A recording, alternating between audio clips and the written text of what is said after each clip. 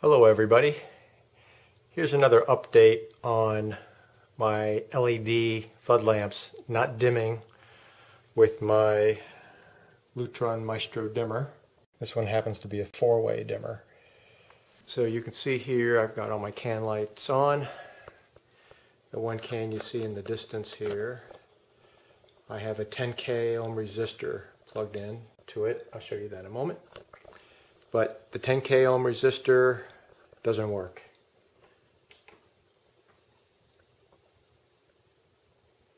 There we are, the dimmer's completely off. We've got 1, 2, 3 lights ghosting.